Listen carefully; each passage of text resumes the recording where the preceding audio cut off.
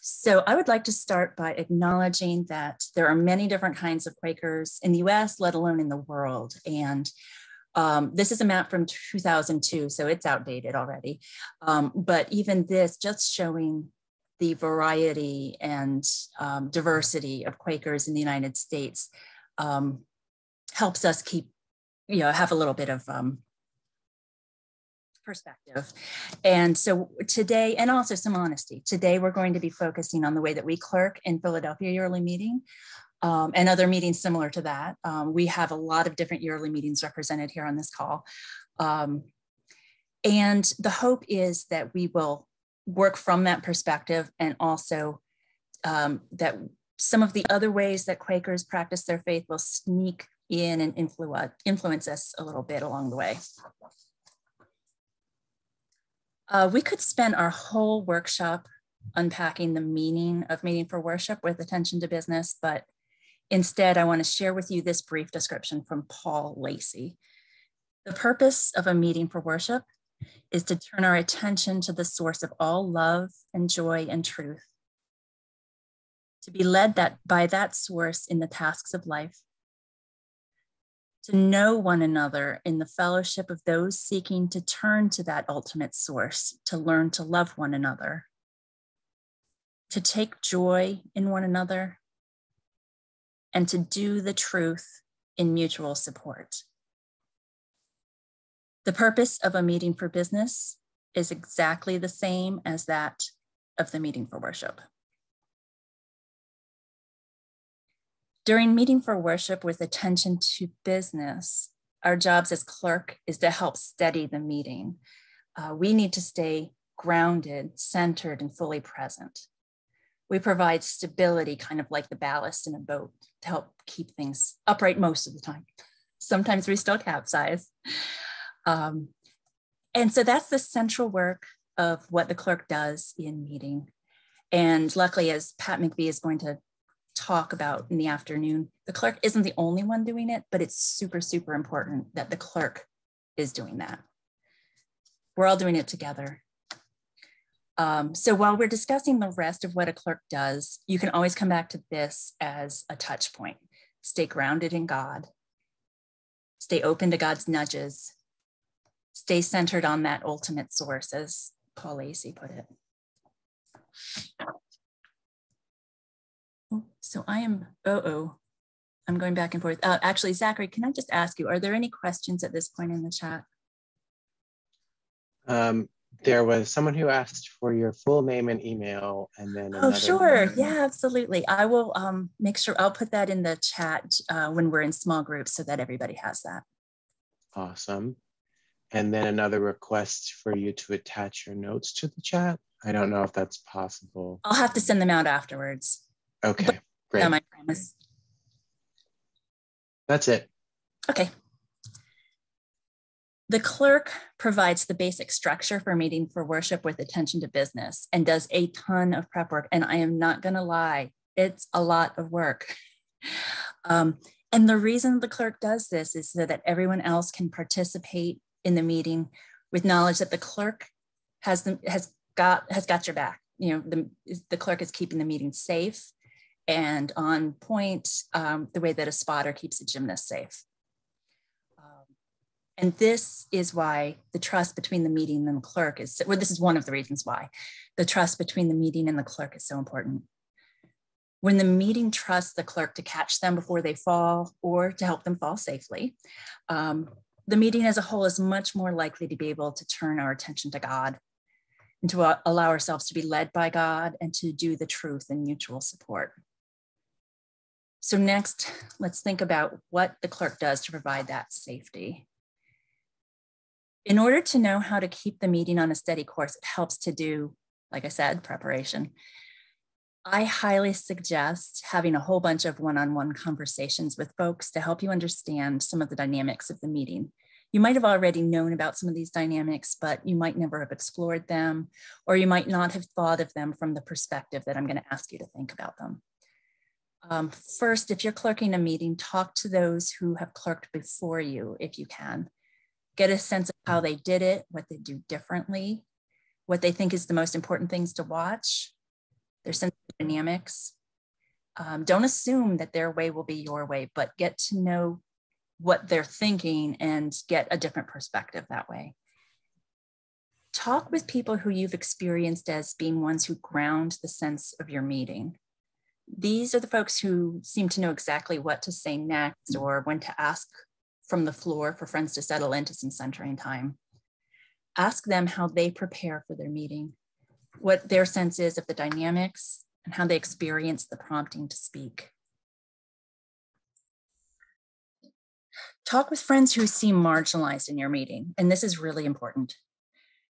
Ask them about their experiences. How do they prepare for meeting? What does their investment in your meeting look like? Do they feel fully valued? Are there cultural barriers to their being fully respected and included? Do they feel loved into full participation? Are they newer to the meeting? Are they old to the meeting and still coming back, and what keeps them coming back?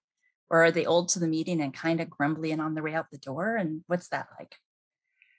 See this as a chance for you to learn, not as a chance for you to change that marginalized person, but for you to be changed. And then I also highly suggest talk with people outside your own meeting and within your meeting whose clerking style you appreciate.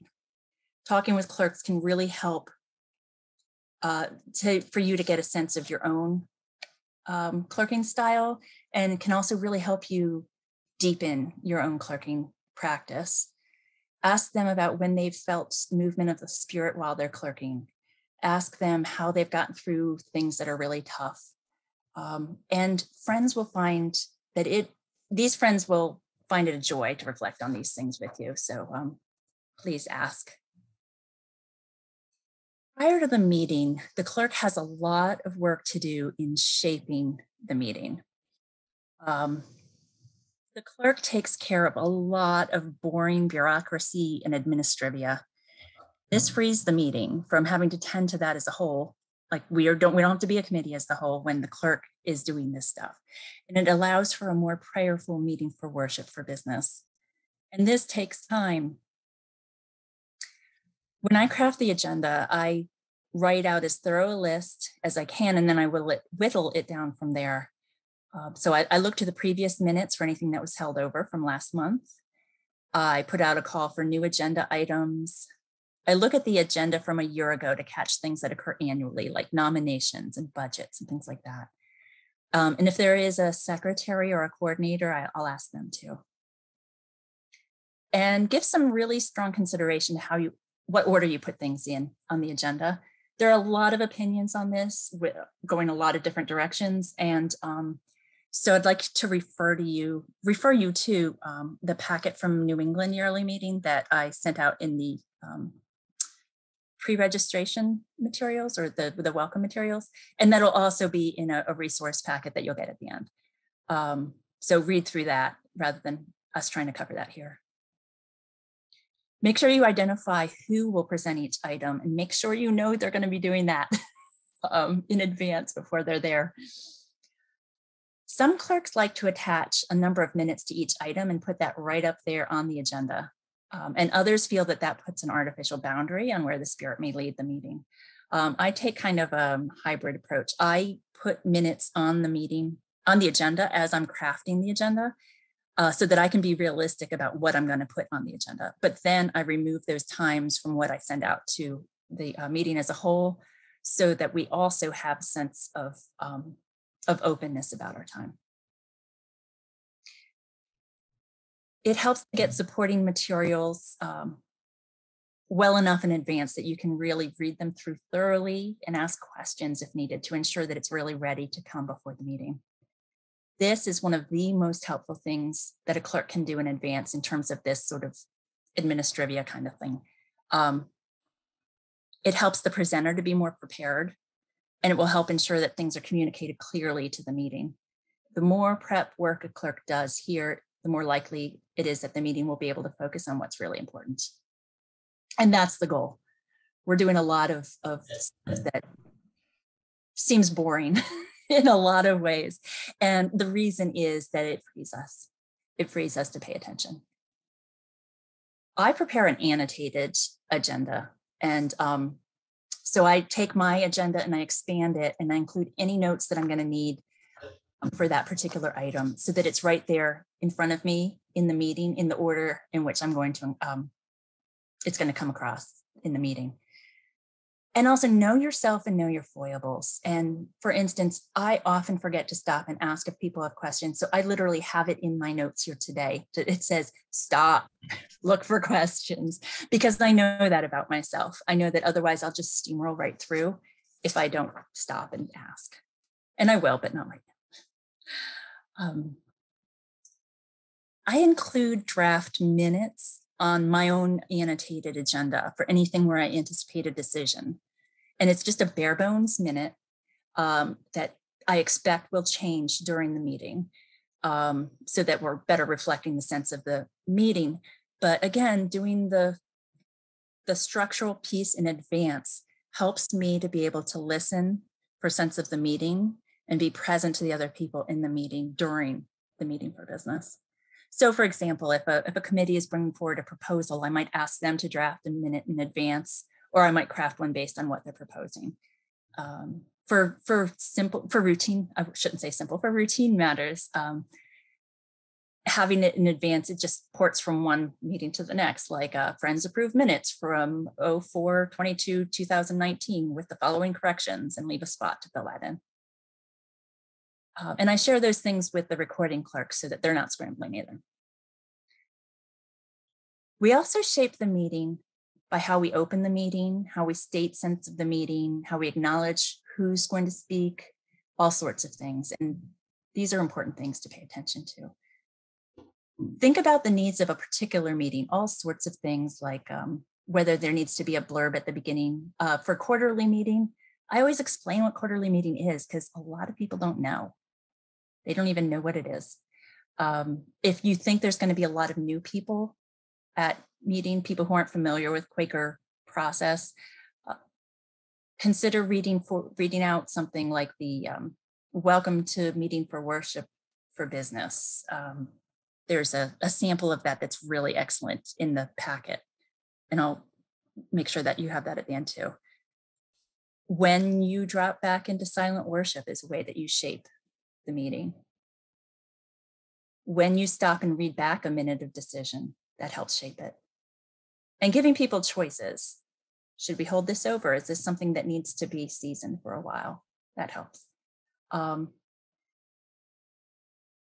please consider the consequences of not taking action, because that in and of itself is also a decision. And sometimes it's a good decision to make, like, we're just not ready to move on this, and we have all the time we need to think about this. Let's hold this over. And then other times, in other times, delaying a decision would mean a decision. It would mean that somebody is asking for financial aid to go to a retreat, and they're not able to if they don't get it on time, for instance. And so let's stop and think, what is God calling us to do here? Is God calling us to make sure this minute is worded precisely? Or is God calling us to help this friend get to this retreat?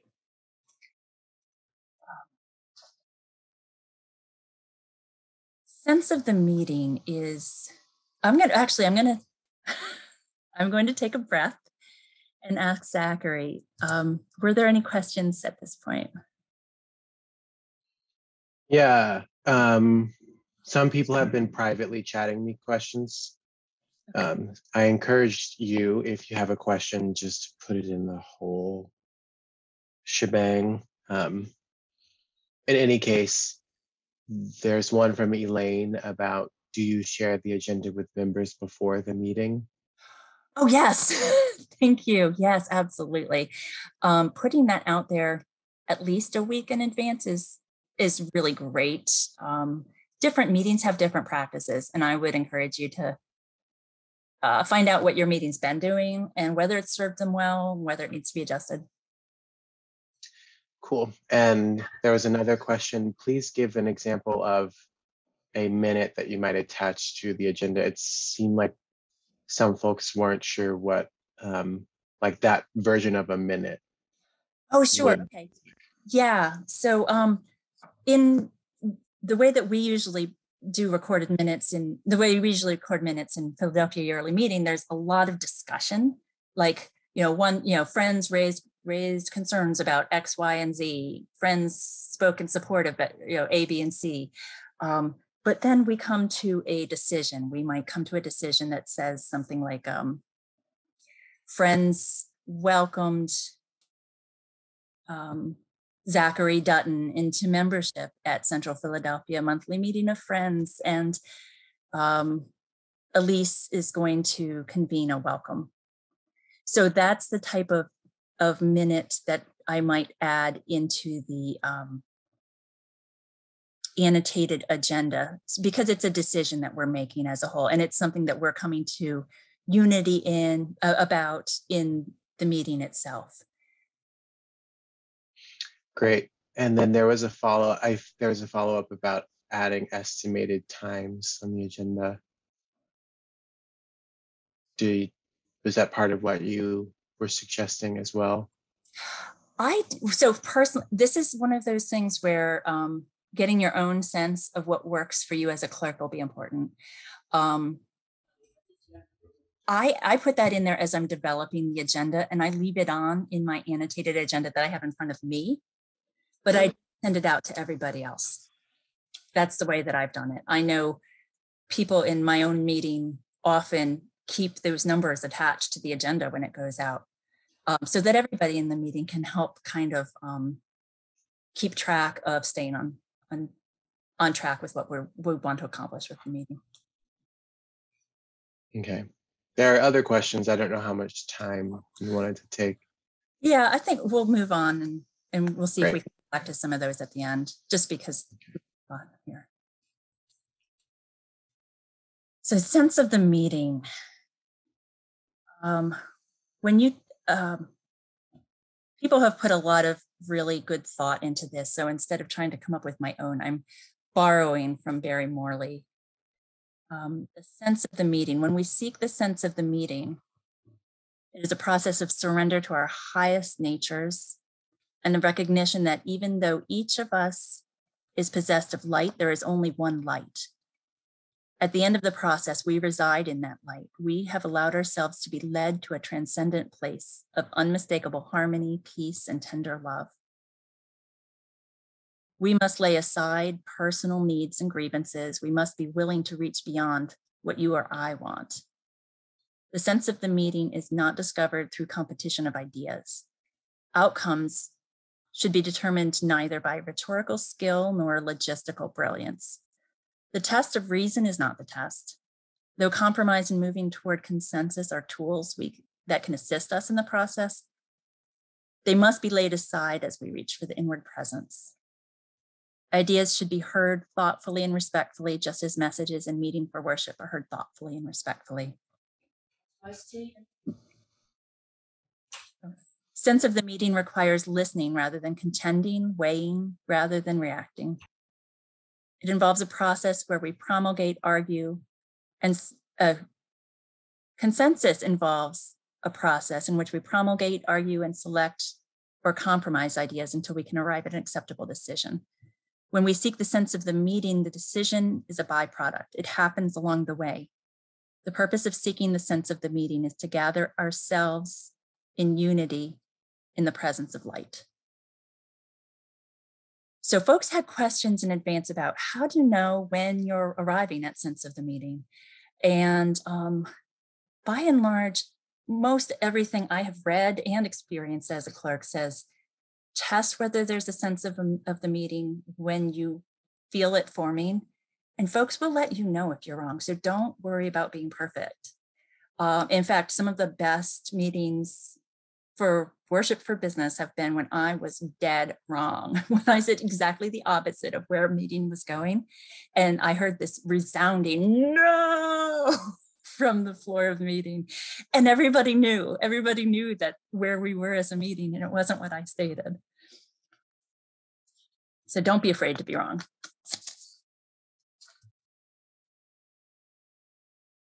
Anyone who's done a project with a young child may know the feeling that it would be easier, faster, cleaner, neater, et cetera, to just not let the child help and get it done yourself. And I've had it where I've clerked an item and I get a sense of the meeting and I state it and everybody rejects it. And then another 8 minutes, we come back to exactly the same sense of the meeting that I stated earlier. And it took me a while to understand the pace that my meeting needed to arrive at the sense of the meeting together. And it's an important practice that we have as friends. And in a meeting that has a lot of seasoned friends, the meeting will usually push back hard when you're pushing too hard as clerk, and that can be helpful. There's an art to finding that pace, and you'll have to find it for yourself. The value in allowing us to take the time that we need to take is that we'll hear the quieter voices and the marginalized ideas that might otherwise just not get heard. And another thing that it can do is sometimes a member will have strong feelings, but we go a different way with the decision. And that extra time allows that member's heart to soften to the decision and allows us to move forward with that person still feeling valued and loved.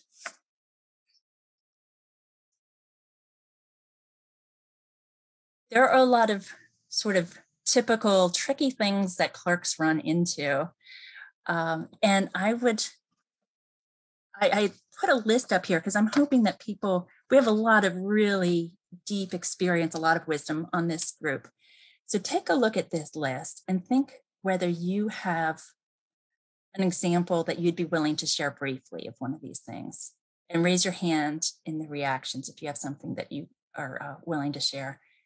So I'm going to tell a story while people have a chance to think that through. If I'm clerking and I have a strong opinion about an item, I often call an elder in advance and talk it through. And at least once that has been the morning of the meeting or less than an hour before the meeting. And there was one time when I called a friend because I was aware of some committee drama that had concluded with one member simply saying, "I'll just lie to the meeting. Everyone will believe me. I'll just lie." And I was like, what do I do? What do I do if I know that somebody's lying on the floor of a meeting? So I phoned a friend. And this friend, who's just amazing, I'm sure she said it much gentler than this, but what I heard was, "Do you think you are the only person that God can speak through?" And that brought me down to right size. And I really needed that. So, and it turns out nobody lied on the floor of meeting. Everything was fine. So I'm going to stop share because otherwise I'm not going to be able to see. Let's see. There we go. To see who has raised hands. Whether there are friends who are willing to share a story of their own about when they've experienced someone saying that they'd like to stand in the way, or when a meeting is forward without unanimity.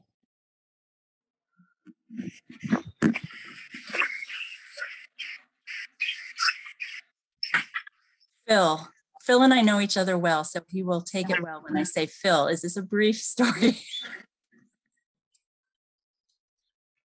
Well, I've got 3 or 4 stories, so I'll just pare it down to one. How's that? Thank you. Thank you. Chestnut Hill Monthly Meeting had quite a bit of difficulty with a couple of people in our meeting over building our new meeting house. And by the by, I've found that the most troublesome decisions a clerk has to deal with are the ones having to do with finance and property.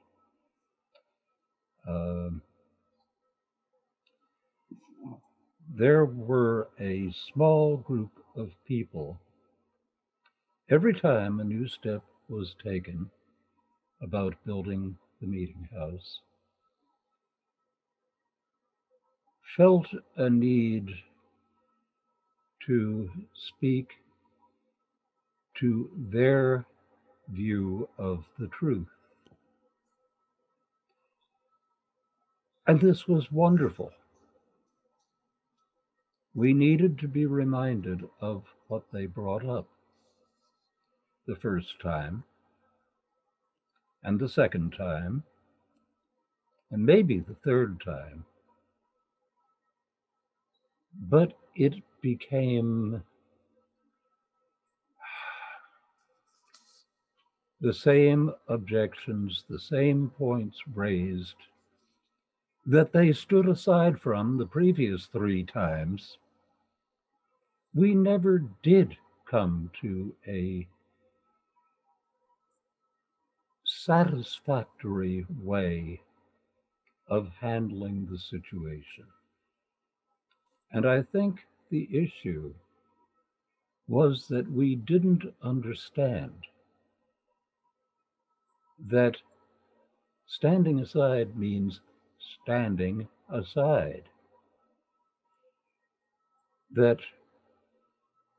there is no way a single person can block the sense of the meeting, though it may be very important that that person's objections be minuted.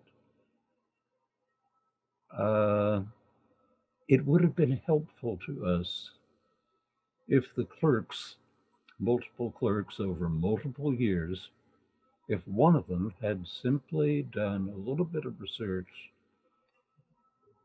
and spoken perhaps in a minute of exercise about what standing aside and standing in the way really meant. I think it probably would have created a crisis in the moment and brought us together much better as a unity later on. Yeah.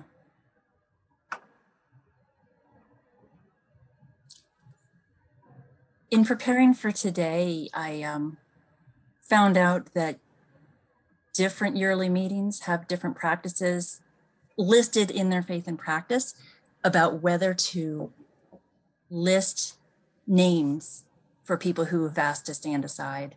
In Philadelphia yearly meetings, faith and practice, it says it's up to the person who's asking to stand aside. New England yearly meeting, I've got to say that personally, I appreciate the depth of grounding that New England yearly meetings, faith and practice has on this, that if we minute people's names, it's kind of undermining the sense that we're actually we're waiting upon the Lord, that we're listening for God. And also that sense of like, as Phil was saying, do we even have the authority to stand aside? The meeting decides whether a person's concern is, raises to the level to continue to wrestle with it. There's a question in the chat about how much dissent is acceptable and still consider that unity has been reached. If one or more friend will object and decline to stand aside. I'll share that there was a membership that came up in our monthly meeting, in my monthly meeting in Central Philadelphia, where I think 3 or 4 people said that they were standing aside from being in unity with welcoming this person into membership. And we decided as a meeting, we needed to drop down into worship at that point. We needed to take a breath, step back from who knows what about whom, and return to that central idea of what is God calling us to do here. And the clerk had been ready to move forward and accept and welcome this person into membership. But after we dropped down into worship, it became really clear. And somebody who was a very close friend of that person said, I don't think that we're in unity here. So there is no magic number, there's no formula. And then I've also been in meetings where I can think of one meeting in particular where somebody said that they were standing in the way And everyone else was very clear that that was not coming from a place of being centered in worship and worshiping God instead of process and things like that. And the meeting moved forward. And it took longer than it ordinarily would have to come to unity, of course. But it happened the first day that that thing came up. There was no holding it over because it was super clear. So there's no litmus test. And this is not for shy, this is not for shy people. I almost said this is not for shy people. Shy people can absolutely clerk. This is not for people who are faint of heart. And we also have a question about length of a packet to be sent out in advance. I don't have any particular insights on that. I've seen it work with all different lengths. And a lot of it depends on, like, if the meeting is considering things of a highly technical nature, you're going to have more stuff go out in advance. But I also like to try to make sure that it's not so long that people don't read it.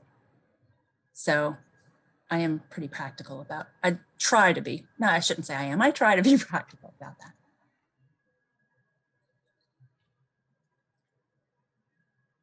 Packet distribution date versus Zoom link date. I will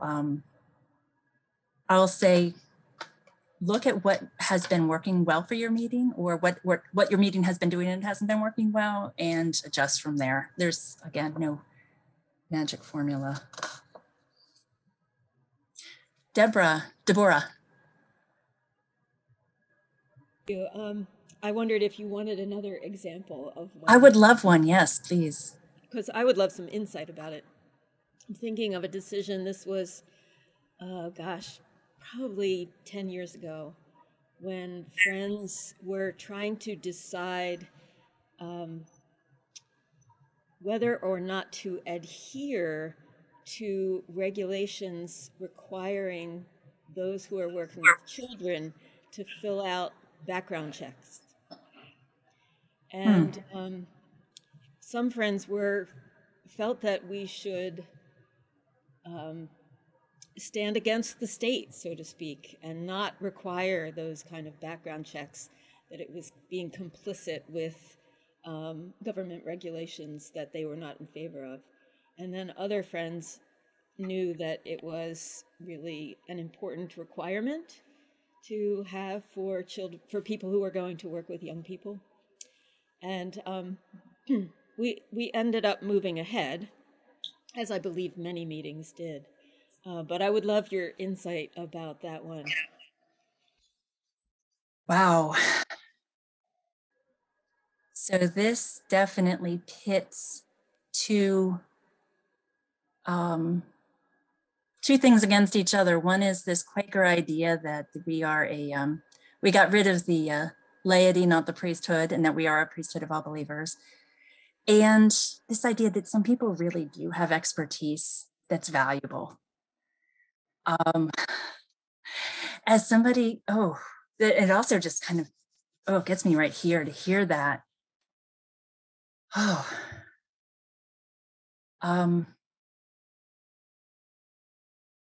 That sounds like a question where I would really explore the question of what is God calling us to do, and what does doing nothing do?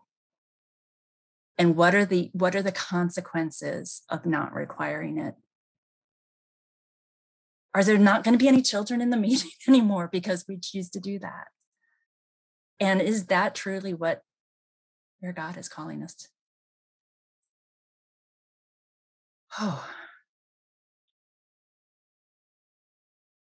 I remember when we first began that process in Central Philadelphia meeting, and people were just taken aback that we wouldn't trust each other. And this is a good reminder that Quakers are humans. Quakers have the same percentage among ourselves of alcoholism, of domestic violence, of all kinds of things that we wish we didn't do. We're human. Thank you, Deborah. That was a really helpful story. There's a lot more conversation about this, but I want to move us into the next section because I promised to give you a magic formula for being able to handle everything that clerking throws at you. So here we go. Okay, so we're shifting gears to talk about how we manage all the work. I'm not going to say that these ideas will make it easy. Clerking is a big job and it requires a lot of preparation, but these ideas might make it doable. And I feel strongly, very strongly, that there is a spiritual basis for wanting to make this doable. We want to share leadership more broadly. We want to bring forward and celebrate the gifts of a larger swath of our members. We want to bring forward and celebrate the gifts of, we want to hear from and be led by people who are in different stages of their lives, people with a variety of different responsibilities and concerns. When I became clerk of my meeting, the previous 3 clerks were people who did not have full-time employment, I think. And I'm almost positive that 2 of those were fully retired. And I had a full-time job and a newborn. I was a very different kind of clerk, and the meeting was up for it, and I'm so grateful. There's a meeting I used to attend in California where the clerk of the meeting mowed the lawn at the meeting house. It wasn't getting done. There wasn't enough money to hire somebody, so the clerk did it. And I am throwing no shade on mowing the lawn. It's super important, keeps down ticks, helps us from all getting Lyme disease. Keeps the neighbors happy with us. And it can be a prayerful practice, but if you're not the clerk who can also mow the lawn, be really clear about it. You might need to say no to mowing the lawn so that you can, or say no to creating the first draft of the budget because nobody else is doing it, or calling around to see if you can get a better deal on property insurance because you're sure that it's out there. You need to say no to things so that you can say yes to having the mental space to clerk committee coaches, to say yes to spending time shaping the agenda, to connecting with marginalized members of the meeting, to having a spiritual practice of your own so that you have something to draw from. So, what are the things in your meeting that no committee is doing, no officer has it in their job description, and no paid staff takes care of it, so the clerk ends up doing it? I would like us to crowdsource a list. And Zachary, if you can put that in the chat box. When you click on that website, there'll be instructions on how to add. You could just add everything that you know of that is an extra duty, extra duties as assigned, that the clerk ends up doing. And then I'll share that out at the end of the materials that get sent out after the workshop. And then there's also a list for only the clerk can do it. And there's definitely some things that fall into that category. So we have such wisdom on this call that I think all of us would benefit from you adding your wisdom to it. Kathleen, do you want me to share both Padlets right now? Or just... Yes. Yeah, go ahead and share both of those. Okay. I'm going to reshare them both with labels in the chat. Oh, perfect. Thank you. I'm going to pause a minute while people have a chance to put their first impressions in.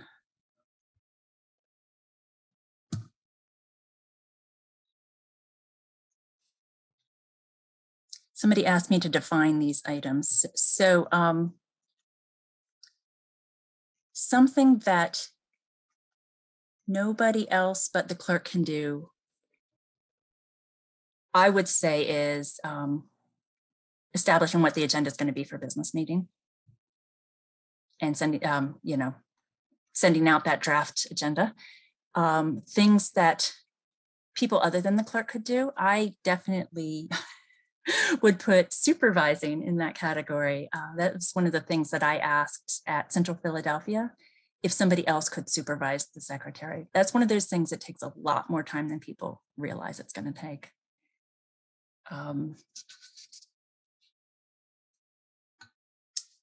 If there is a board or an interfaith group that your clerk has always been the one to represent your meeting, that might be something else that somebody else would be able to take on instead of the clerk themselves. So those are some ideas. Zachary or Kathleen, could you explain briefly how to add a sticky note to this Padlet? Okay, I'm hoping that there's a one sticky note that's on there that gives you the instructions. So if you double click anywhere on the page, you'll be able to add a note. And there's also a plus sign in the bottom corner. You can click on that to add a note too. Got you. Thank you. Mm-hmm. So that's going to stay open for the duration. Some of you will certainly have more to put on that list than others.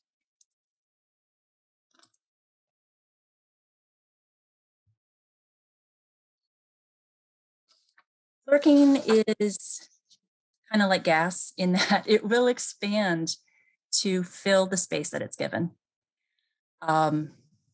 So it's really important to think about what your boundaries are. How much time can you put toward clerking, and then stick to the boundaries. In order to set boundaries and limits, I started by making a comprehensive list similar to what I'm asking you to help us with here today. And then I identified, is it that the clerk has to be the one to do it?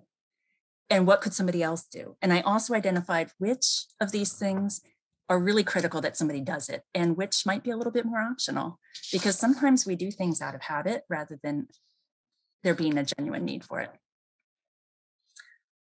And then I delegated what I can. With my monthly meeting, we hadn't had an assistant clerk, and I asked, well, actually, nominating committee said, will you need an assistant clerk in order for this to work? And I said, yes, I will. So the assistant clerk was an amazing, amazing person who was willing to just take on what I couldn't do. And we divided and conquered. We also looked to see what committee clerks might be able to take on, because sometimes maybe the property committee would be the right person to do something that the clerk has been doing just out of habit. And then once we figured that out, I wrote up a newsletter article and we sent that out to everybody so that we're really clear and just really open about how this is going to work. With clerking the quarterly meeting, which I do now, I stated up front that I was not going to be the clerk who also mows the lawn. But then I also said, I'm going to make mistakes and I'm probably going to bring some of the chaos of my family into meeting. And I didn't apologize about it. And I said, maybe there's even a gift here for the quarterly meeting in experiencing this and getting a different perspective. And then when I make mistakes, I try to be really transparent about it and model interdependence and imperfection and community. And I also stick to my boundaries. And that is super, super important. When we're juggling, we are by definition always dropping things. And the trick to it is to catch it before it falls and hits the ground. It's dropping, whether or not we catch it is the trick. And sometimes it does hit the ground, and if we all see that together, that can be helpful to the meeting. Once when I was first day school clerk, I just told the meeting clerk, we're not going to have all the age groupings we normally have because people haven't said yes to leading the kids programs. The committee had done its work. We had diligently gone out and asked. We had been prayerful about it. Everything. And people hadn't said yes to service. So sometimes the meeting needs to see what the consequence is of not saying yes.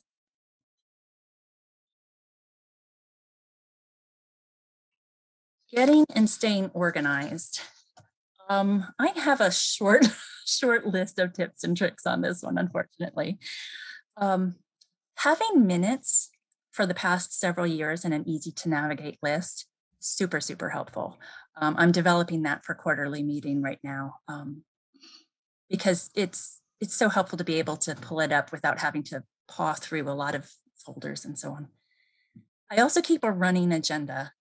And it's a doc, and I just dump agenda items in. It's, you know, shorthand stuff. And I keep it for, you know, I think I have it out at least a year and a half.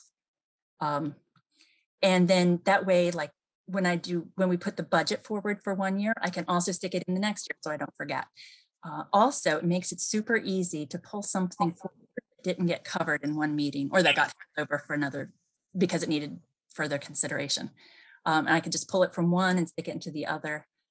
You can see up here, I also have something from Pat Loring. I must have had some thoughts about our meeting needing to, what our meeting needed to consider to have a more centered practice that particular month. For Central Philly, at one point, I copied and pasted minutes from, I think, the previous 5 years into one long Word document. And then I used an auto index function in Word. And it's not elegant. You get all sorts of weird things pop up in the index that way, but it was helpful. And I'll admit, I don't know if Word still does that, but it's just another thought.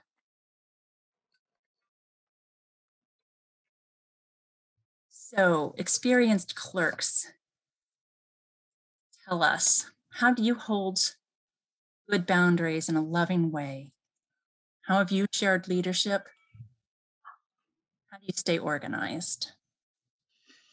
If you have stories to share with us, raise your hand.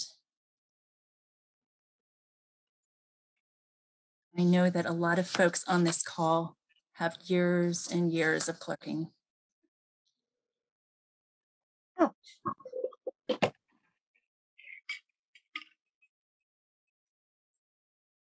I might be hitting you a little cold with that, I'm sorry.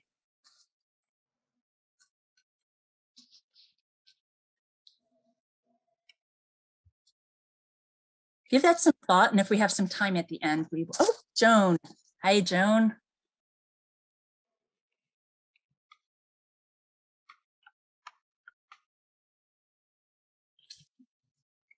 Unmute. There we go. I'm not sure I have a story, but a practice. As clerk of a quarter, you get a call like, I think we should do this, you know, that sort of thing. And what I did just this morning is I said, you know, that's a great idea. You need to contact others in other meetings about this concern you have, and then, you know, lay out an idea into maybe a plan, and then talk each of you to your meetings about this, and then come. So that's both good boundaries and shared leadership, I think. Amen, amen, amen. Thank you, Joan. Yeah. David. Yeah, thanks. One thing, we used to have a real challenge getting clerks because the practice had been that once a person was a clerk, they were sort of a clerk. And once we came into really redefined and thought about terms, it made a lot of sense, and really recognized and talked to the meeting about a responsibility for everyone at some time to be clerk. And people sort of started to hear that and understand it. So what we do now is that if you're a clerk for 2 years.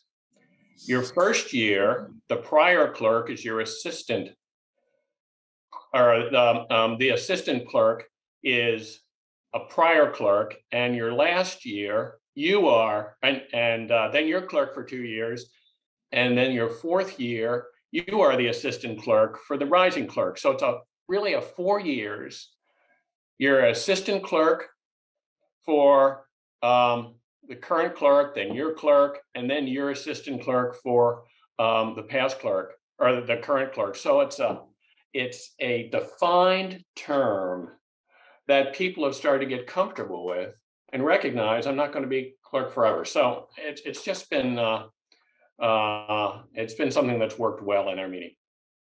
Amen to that too. And you know what else it does is it brings up the next group of leaders because they know, because they have somebody with experience who's helping them figure it out. Exactly.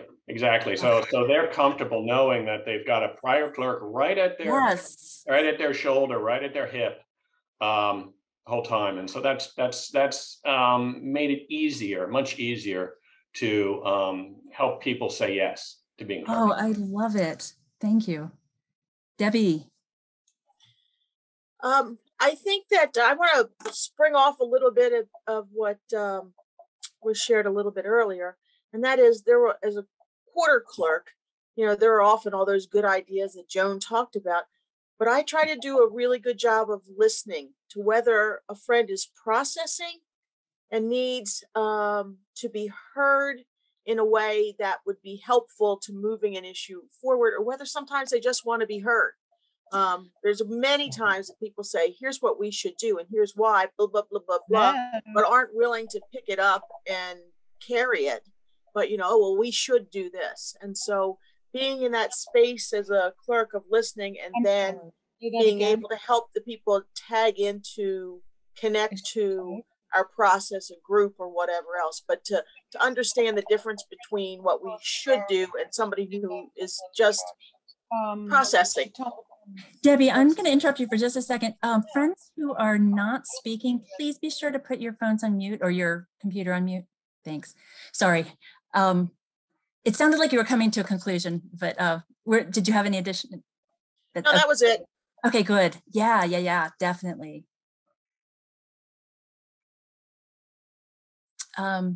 Deborah.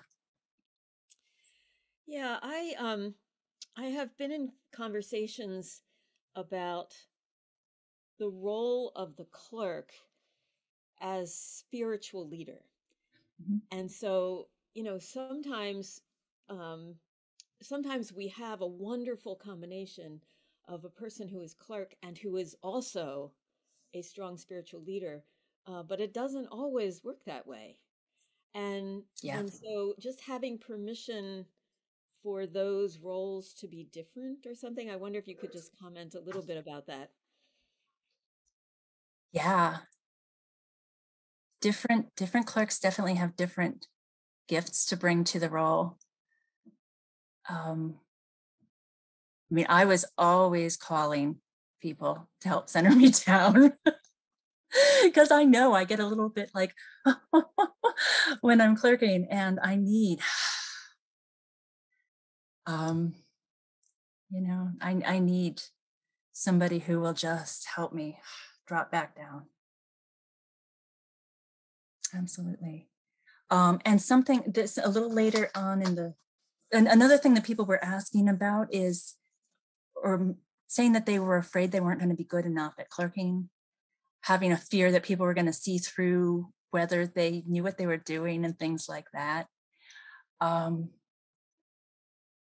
Sometimes if a clerk has the bureaucracy part of it down, but the spiritual gifts not as much, knowing who to look at in the meeting, knowing which Hollywood Square, if you're still doing it on Zoom, or which person's eye you can catch and connect eye to eye to help just bring you right back down. And oh man, that's so valuable. That might be, I've not thought about that in terms of helping people understand their own gifts and whether they had that spiritual component or not. But that is something that nominating committees could do well, to remind friends that they don't have to have all of it and help them find the pieces that they don't have.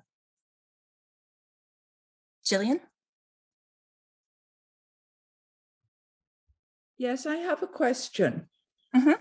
I don't know how it fits into the questions you've got up there, but you suggest, and I do practice talking to people before a meeting to see if they're prepared and where they're going, to help me as the clerk for organizing the meeting. But I think I tend to be a manipulative person, and I find at times I do that, and then I wonder if I've manipulated something behind the scenes, and that could come up to bite me. That's my own worry that I need to be very much aware of. Is there somebody in your meeting who you can talk about that with when that realization hits? That's a good thought. There are several. I have just started clerking, and I have asked a group of 4 people who were former clerks to be there for me when I have problems. So yes, I could bring that out, but I just wanted to, you said to do what I do, but it's a fine line. You're right. Absolutely is. And I find myself walking, I think I share a similar trait with you on that. So again, going back to being honest about being imperfect, I also highly recommend, after you check in with somebody, if they're like, yeah, you might, you can go back to that committee clerk or whoever it is and say, look, let's revisit this. I might have steered you a little bit too strongly in one way or another. Thank you. Yeah. Thank you. Thank you for the honesty with that too. Are there, I don't see any other hands. Zachary, are there questions that I should be, oh, I can pull them up. Huh. Report for the clerk within the meeting. Yeah, we just talked about that. Good.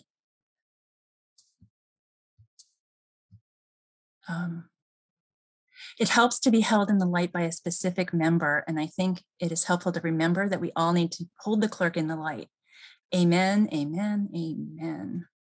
And I've been that person if a clerk has been, or actually I have a good friend who's a minister in another denomination, and I have attended her services so that she knows that I'm there holding her in the light.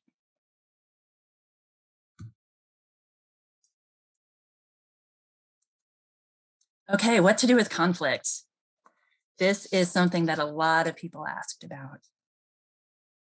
There are 4 basic responses to conflict. Ignore it, deal with it indirectly, address it directly, sever the relationship. And some of those are ways that we only use very rarely, but all of those approaches have a place. When is it best to ignore a conflict? When you don't see any benefit from addressing it. This might include when somebody's pushing a point that's not actually affecting the meeting's decision. Is there a way that you can just gracefully let them say what they feel needs to be said and keep going? That might be the right thing to do. Or if you're getting a sense that somebody's trying to get a rise out of you. When is it best to deal with it indirectly? That might be really important if there is a history of really destructive conflict between people. And having those 2 people work together on that conflict might just be exactly the wrong thing to do. Severing a relationship is extreme and something we are so hesitant to do as Quakers. And sometimes we need to do it. And I'll tell you why. If that is the only way that we can uphold the dignity of the person who is the target of the conflict, sometimes it is the right thing to do to sever a relationship. Remember that Jesus called Peter Simon to shepherd the flock, to tend the sheep. A shepherd has a sheepfold around the sheep for a good reason. The shepherd puts the sheep into the sheepfold for the night and lays across the entry so that they know if somebody's trying to come in and steal the sheep, or if there's a wolf trying to get in or a sheep trying to escape. And to some degree, we as clerks are called into that role. It is so important, especially for people who've been marginalized over their lifetime. So the fourth way that I haven't addressed already, addressing it directly. And this is like letting the air out of a balloon. When we have an underlying conflict that's not named, we can feel the tension, kind of like the air inside a balloon is providing the tension that pushes the balloon outward. And when we name the conflict out loud, it's like letting the air out of the balloon. We release the tension and we can deal with the conflict. And like when we let an air out of a balloon, there are a lot of different ways to do it. You can pop a balloon. That sure lets the air out. You can let it go and let the balloon fly around the room and have no control whatsoever. You can pinch it a certain way so it makes funny noises. I just think that's fun. And or you can just hold it and let it deflate in a controlled way. And there might be times and ways for each of those, when each of those are appropriate.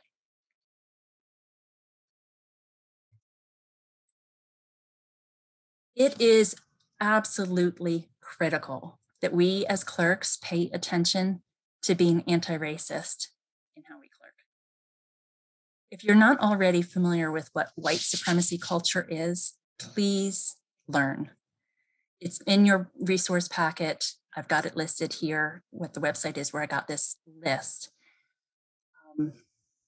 And pay attention to what we call Quaker process and what aspects of Quaker process is actually paying attention to God and each other, and what parts of Quaker process is more about culture. I see every single one of these characteristics play out in Quaker meetings. And please know that I'm not and the either or, the binary part, is kind of like an umbrella, an umbrella piece of this. Please know I am not asking you to stop taking down written records, written minutes of the meeting just because worship of the written word is on this list. But keep in mind, if someone is only going to accept documented proof of something before accepting a recommendation or a decision, keep it in mind of whether somebody is insisting on written proof or written documentation before they'll believe that something even happened. That happens all the time in our Quaker meetings, in our government, in all kinds of places. It happens in Quaker meetings. I'm not asking you to stop acknowledging the person with a career in finance when trying to build a budget, but also pay attention to which voices are amplified more often and more loudly. Budgets are moral documents, and not everything in them is best analyzed in a spreadsheet. And when we go back to that question that Deborah raised about background checks, I mean, that's not an either or. There's some nuance. We need to pay attention to experts there, and yet we also need to make sure that we are not privileging experts to a point that plays into white supremacy culture. So I'm asking you to consider whether the way we're using these various aspects of Quaker process in ways that are bringing us closer to God, or if it's worshiping cultural practices. That's the question I'm laying on you today. And this website lists a description of the poison, so to speak, and also a list of antidotes to try, and a warning not to use this as a weapon. And that gets to back to the either or binary thinking.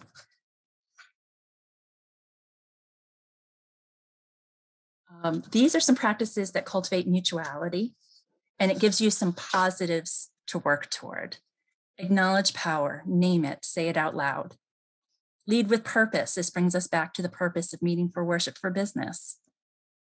Appreciate our diverse strengths and evolve together. This includes naming each other's gifts, and that's such a wonderful thing for us to do as a meeting. And if you haven't already, practice how to respond to comments like these. If you are somebody who doesn't encounter these kinds of things in your day-to-day life, role play it with somebody. Make sure you're not caught flat-footed on the floor of business meeting. I was a lot younger than I am now when I was clerking Central Philadelphia meeting. And whoa, like when somebody stood up and said, well, I don't see race, I was just like stunned into silence. I have a little bit more experience now, I'm glad to say. I'd like us to have some time to break into groups of 4 and have a chance to discuss conflict, because this is something that there's such a rich topic. So I'm going to stop sharing my screen. I'm going to put these questions in the chat box so that you'll have them when you're sharing. I'm also going to check the chat box.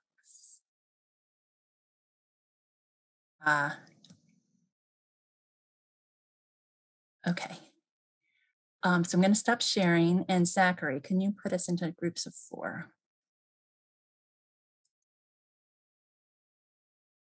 So inclusion and accessibility, we have only a few minutes left, so I'm going to move forward to the questions, and then I'll go back to the quote so that we can sit with the questions as we hear the quote. How can you as clerk help build an inclusive meeting? What are things you can just do on your own? How will you gather more information about accessibility needs in your meeting? So this is from an article in Friends Journal. And this is specific to mental health stigma, but I will share openly that I, as a parent of some young kids who sometimes had some struggles, there are many ways that people can feel stigma in the media, and ways that we restrict accessibility to young parents, to people with, you know, different challenges, time challenges, family responsibilities, financial responsibilities. Sometimes stigma looks like people offering to hold someone in the light in a way that is not really hearing or seeing them. Other times stigma comes in the form of patronizing or rescuing someone rather than recognizing their unique strengths and gifts and welcoming them as a full community member. Stigma also looks like limiting someone's potential to participate in the life of a faith community. Stigma may place a diagnostic label on someone and may make that their identity, seeing them as an illness or as broken.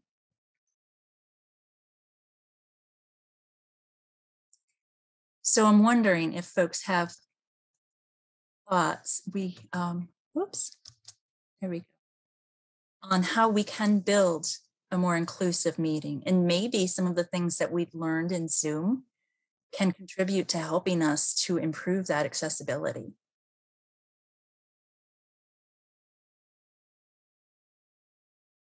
So go ahead and raise your hands if you have some ideas on this. Kate.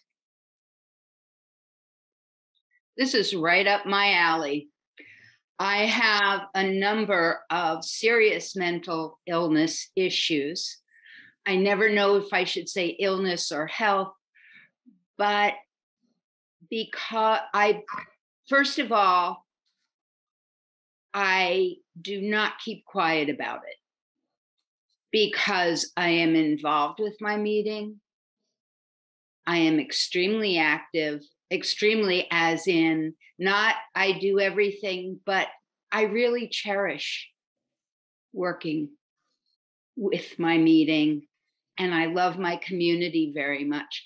And as somebody with a number of diagnoses who is willing to call out for prayers and for help, it's my little way of telling people who perhaps have not been diagnosed that it's okay if they are, and maybe making a little pathway for people who are struggling with mental health challenges. I will share that parents of children with special needs really need to have a conversation. So this last question, how will you gather more information about accessibility needs in your meeting? Not every kid with ADHD is going to have the same needs. Not every kid with a reading disability is going to have the same needs. And so it's going to be important to talk to the parents. This is another place where talking to people who are marginalized, you might discover things about accessibility that you hadn't even considered. Cheryl?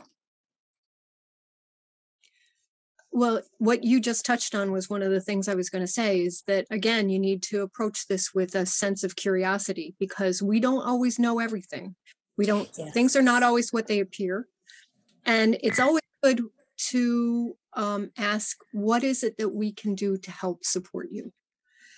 But when you do that as a meeting, you also have to recognize, and this is something we've been talking about, what are the expectations that people have of meeting?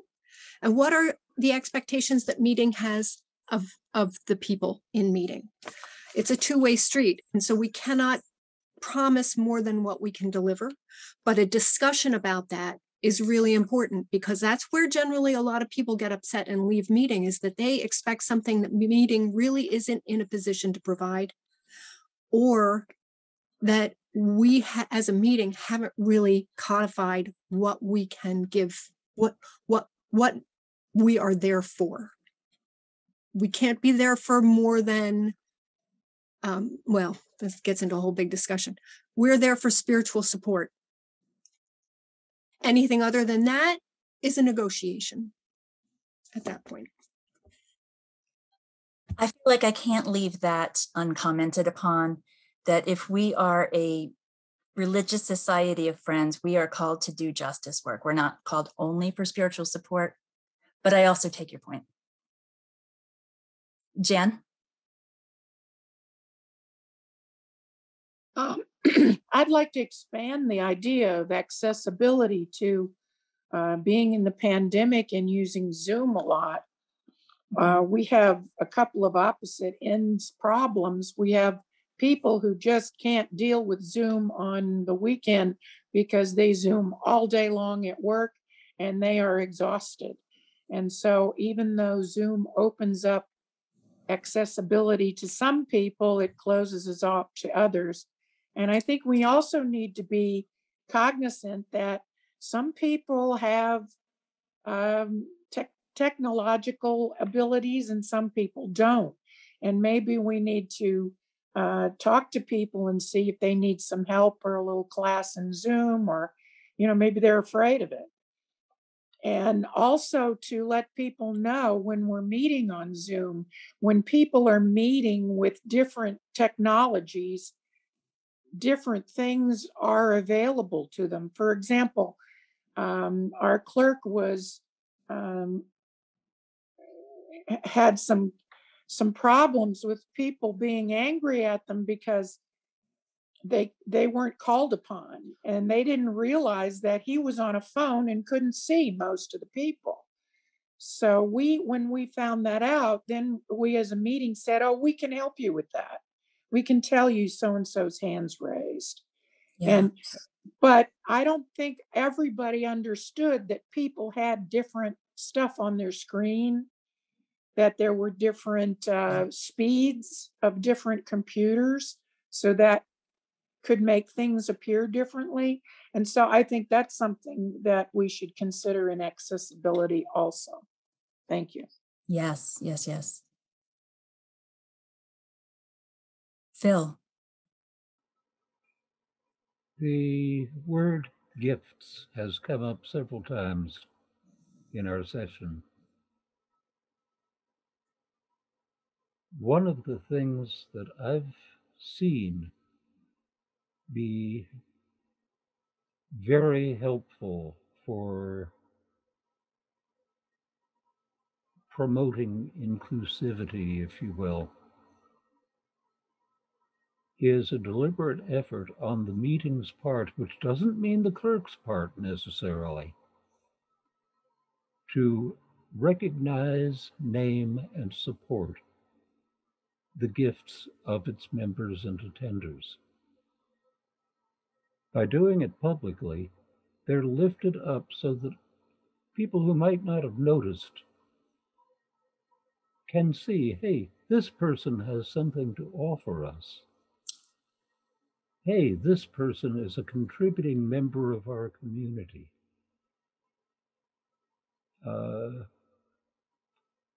It's the opposite of calling out. It's the opposite of marginalizing or silencing. And it can be very helpful.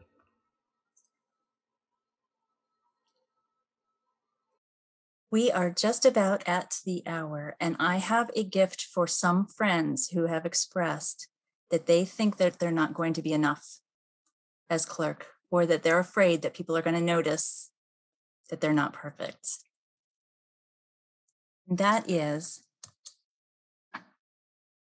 remember, the meeting wants you to succeed.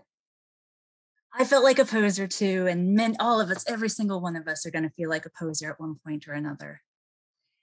And do you remember when Simone Biles talked about getting the twisties? Like she just kind of lost her place in space and time. Clerks get that too. Remember, the meeting wants you to succeed. So as much as we spot the gymnast, there's somebody much bigger than all of us who spots us. And the meeting as a whole is spotting us. So that, oh, I forgot I had one more slide with resources. I just want to mention, I'm gonna send out a list of resources, and I highly suggest that you read as much as you can. And several sources on the same topic will help you to kind of find your own style. And be sure to flag the things that you want to be able to find and come back to. And balance what you read to cover a breadth of topics. And if something lands wrong, talk with somebody about it. Sometimes it lands wrong because it's wrong. Sometimes it lands, for me, when something lands really wrong, sometimes that means I really need to learn something from this. Carol. As a newbie, your readings were fantastic. Of course, I had to wait until 11 o'clock last night to start them, but they really were fantastic. I enjoyed them. Thank you. Oh, good. I'm so glad. So I will remove this from our screen because that's a little stressful looking. And end with us on the screen. Oh, thank you, dear friends.